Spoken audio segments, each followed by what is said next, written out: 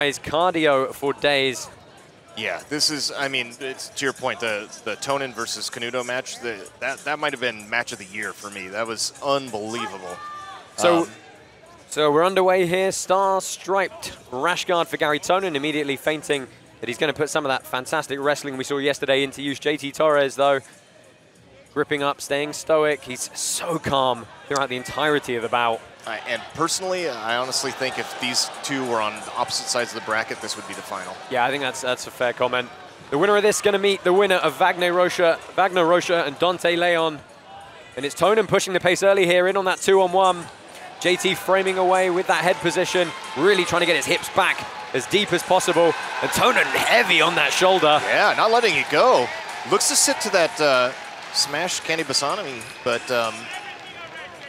we know Tonon, due to the time he's been putting into his MMA career, he's been spending a lot of time in the wrestling room, and boy, did we see it yesterday. Yeah, his wrestling is fantastic. JT's wrestling is always phenomenal. So this could be a wrestling masterclass, honestly.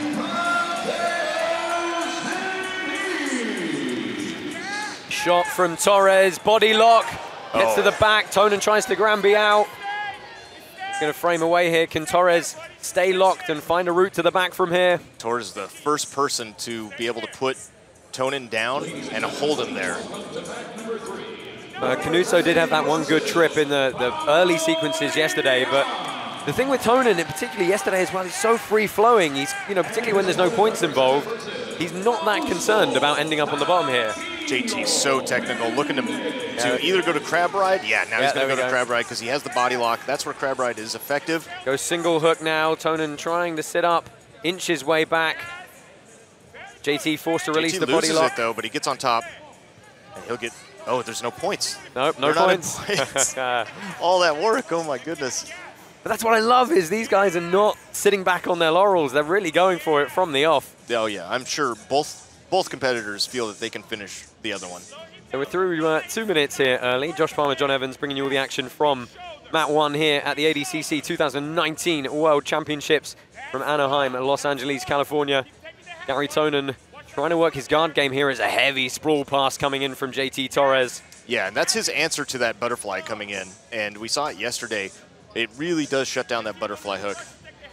Tonon trying to throw the butterfly hook, and JT immediately sprawling those hips back.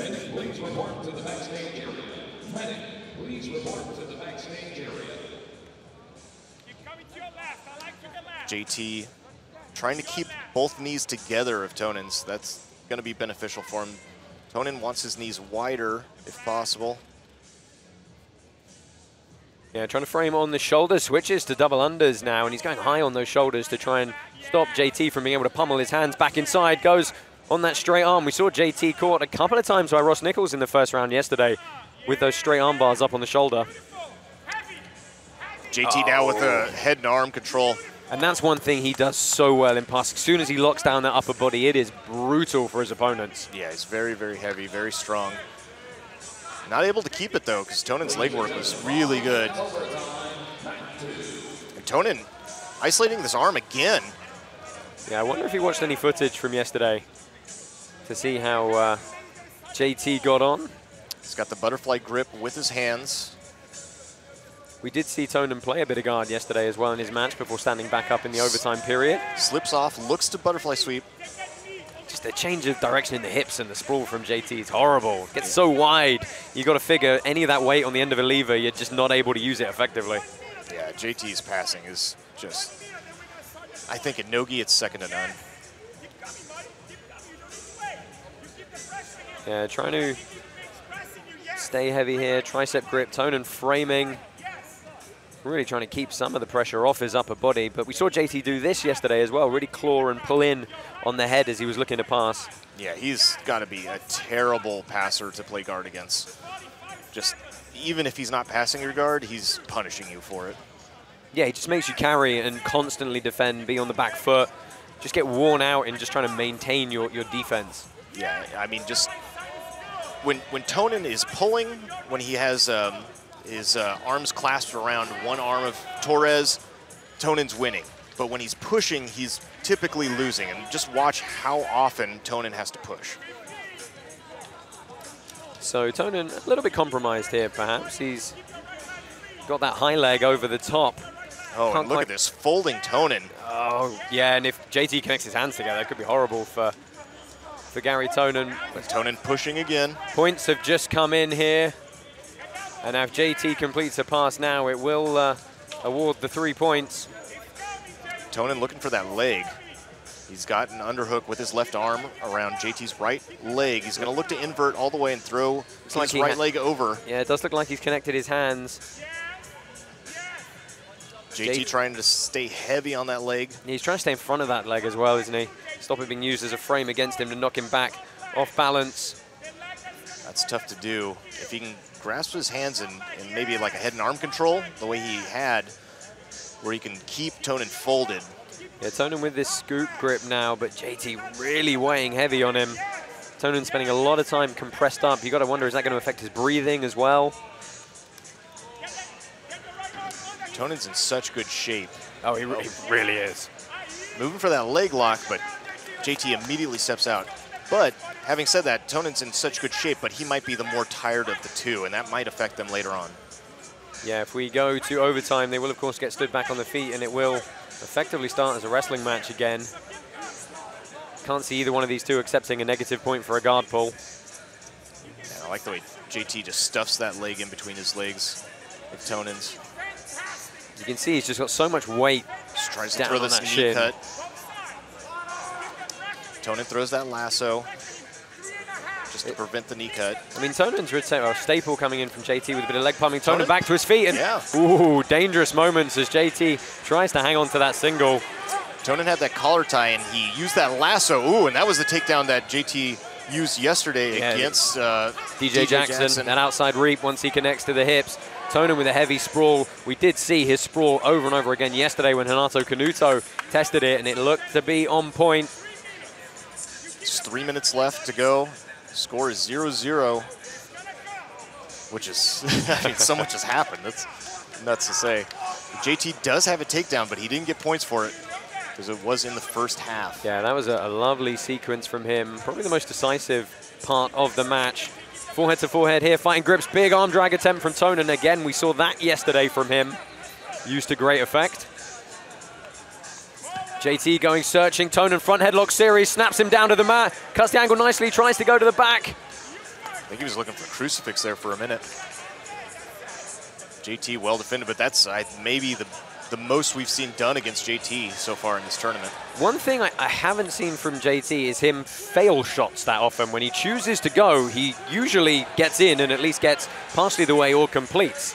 If Tonon's able to stuff a couple more of these, that's going to be really interesting to see how JT has to adapt. Yeah, I agree. I wonder if that's going to start to play in the mind of JT. Although JT does have that iron will, so as does Tonon. His demeanor never changes throughout the whole match. You know, it's unreal how focused he is. 1:53 left on the clock here. JT Torres, Garry Tonon vying for a spot in that under 77 final. Tonon running through on a knee tap, not able to connect. They nearly fly into Stuart Cooper.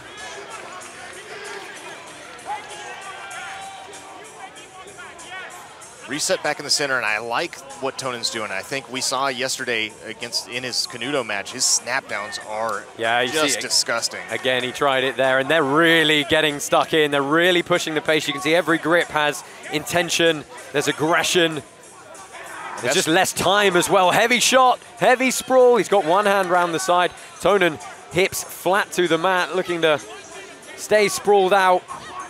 JT has to abandon. And I think this is where Tonon is really good, in this front headlock position.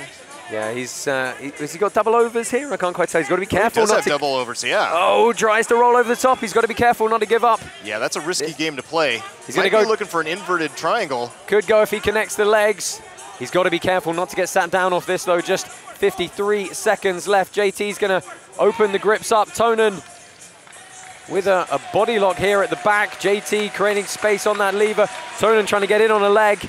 Doesn't want to end up on the bottom, though. He collects both legs, though. This is dangerous for JT. Yeah, well, it looks like that left ankle of JT might come out. Yep, Tonon might try to scramble up and go for the calf crusher, though. If there's space, they have got to come up quick, though. Both of these guys are going to try to scramble right at the end, right up to their feet. Yep. Oh, there we go. 23 seconds left, still no score. Good entry from Garry Tonon, though, really pushing the pace here. Yeah, his snap down to front headlock and front head and arm is, I think that's where he should stay. He's having success there. Resetting edge of the mat. Double unders for JT, though. 5 seconds left, tries to trip. Tonon sprawls, goes for the Haragoshi. Oh, my goodness. And we are going to go to overtime here in Garry Tonon versus JT Torres. Do not take your eyes off this mat.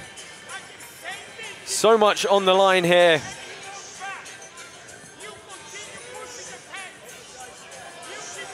We're going to continue this battle on the feet.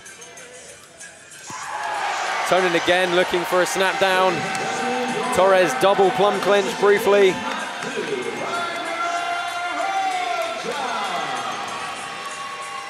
Good head position from JT. He has the advantage here. Yeah, Tonon snaps down, goes searching. Now more neutral. Tonon with the better head position here. Not as good an arm position, but look for Tonon to free that arm and shoot down quickly for a single or a double. Yeah, it's a good underhook on the right side, and he's to the body lock. Yeah, got in on JT. the hips. Is Tonon going to try and Granby out? He's got to be careful. This is how he got taken down in that first 5-minute period when points were not an issue, but in this overtime, it could spell the end for Garry Tonon. JT taking his time as he tries to circle round, looks for the trip. Whizzer from Tonon. JT's got to be thinking that Harai is coming in any moment, possibly. Well, he tries to step in front. Yeah, I really like when JT was trying to throw that right leg in between the legs of Tonon there, too. Interestingly, JT disengaging, obviously not feeling comfortable on that dominant grip. Yeah, Tonon is pretty good with those leg trips, the Uchi and the Haragoshi from there. That is a good entry from JT that's going to weigh heavy on the judges' minds, though, if we go to their decision. 3:20 left in this.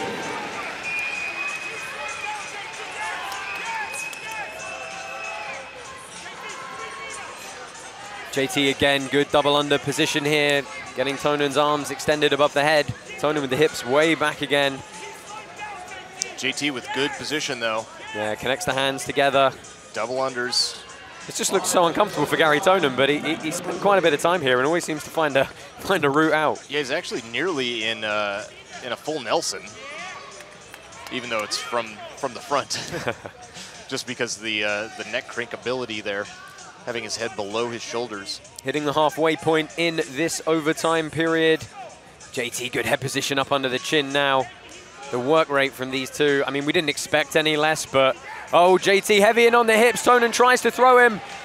And JT is, well, Tonon has managed to turn to turtle, so. He's going to avoid points. Yeah, but he's got to defend the back here. This is also obviously going to weigh heavy.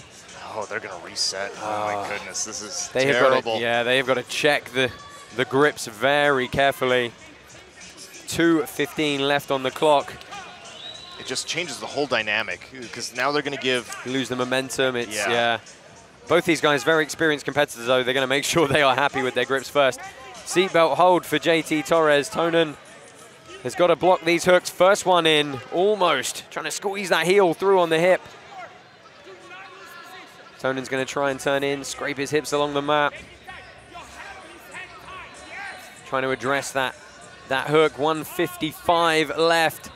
Tonon's got to watch out clearing that foot off with his arm. Leaves his neck open. Oh, heavy step over. Big bridge, and JT Torres to mount with head and arm control. He's going for the side choke. Yeah, and he is going to score the points. 2-0 for JT Torres here. He's going to play the either side choke or take the back game. It looks like, no. Well, Tonon defends well, though. Able to get back to half guard, but he's still stuck in this head and arm choke, and Torres is going to try to force through. And we know that Torres does not relinquish this grip for love nor money. When he gets in, going to try and slowly work his way up. He's obviously conscious he's going to be burning time off the clock as well. Yeah, JT really just could stay here and hold the position and win this match. Well, I think that might well be what we see. He's not going to take any unnecessary risks. Tonon clears the hook. JT looking to go back to mount here, which I think will be a rescore if he's able to flatten Tonon a little bit more and hold that position. Tonon does collect the leg, but he's still in jeopardy. If he tries to get back to half guard, he's going to have to flatten his back, and that's going to put him deep in the head and arm choke. Yeah, JT clearing the leg, moving to the back. And if he turns away, then he gives his back, which is exactly what he's doing right now. Just 33 seconds left in this one. You see Torres staying really tight, squeezing, doesn't want to relinquish 1 millimeter to Garry Tonon here. But Tonon's got to do more than just escape. He's in well, that's it. He's got to rescore as well, and even then, it's going to have to be decisive for the judges to give it to him. Look for the Granby here, or he's going to go for a rolling knee bar. Yeah, rolling knee bar. Good last ditch attempt. He actually has it locked up. Oh, he's in. Is tight. Garry Tonon bridging for everything he's worth. 4 seconds left. JT Torres expressionless in defense, and they are going to see the timeout. Garry Tonon slaps the bat in despair. JT Torres books his place through to the ADCC 2019 final. What a match.